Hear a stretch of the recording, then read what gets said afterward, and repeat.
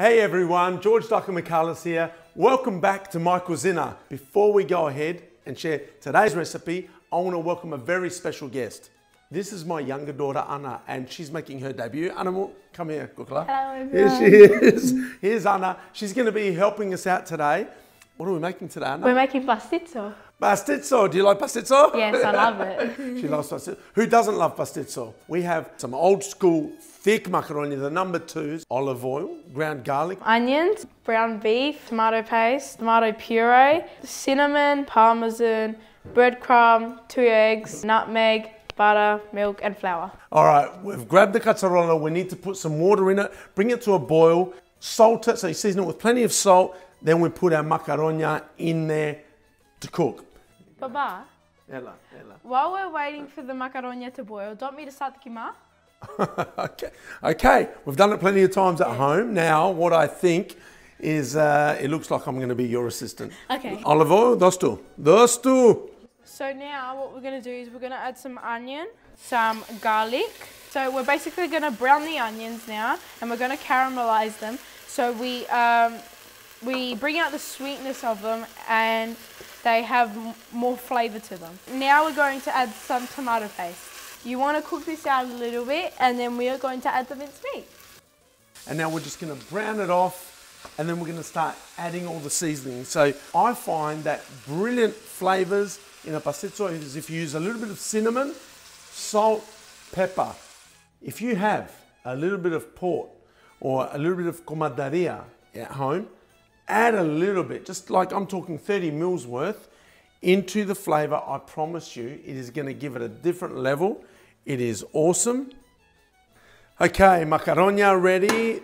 The meat sauce, the kima is on, ready to go, animal. Time to start constructing our pastitsio. Okay, so what we're going to do first is we're going to coat the tray with some oil and we're going to just spread it evenly across the whole tray. You get the ends together.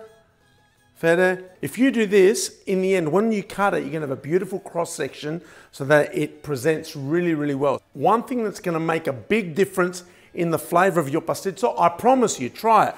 We're using Parmesan, if you want mezzitra, whatever cheese you like, but Parmesan's got a bit of a bite to it, it's beautiful. We spread amongst every layer, whether it's in amongst every layer of pasta, the kima, before you put the bechamel, after the bechamel, spread a little bit of Parmesan in it. It gives it an extra depth of flavour. If you do all these little 1%ers, 2%ers, 3%ers, at the end of your dish, you've got a 20% better flavour. I'm going to put the kima, the pera. The rest of the pasta, we're going to layer on top like we did the first lot. And then it's bechamel time. So we're going to start by melting our butter. Now we're going to add the flour.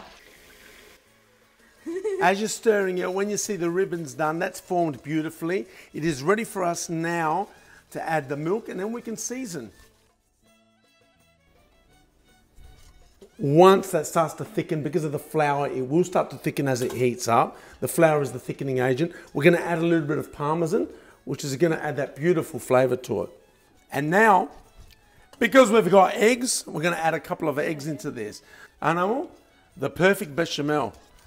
Look at that, look at that. We are going to put a little bit of nutmeg because it gives it a beautiful flavour. Some people like cinnamon. I love the nutmeg flavour on the pastitsio. And then a bit of breadcrumb and a touch of Parmesan.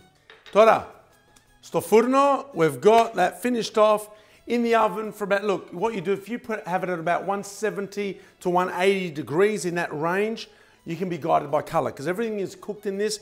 So I think it'll be a beautiful golden colour on the top in about 35 minutes or so. The best. Well done. Well done. Well done.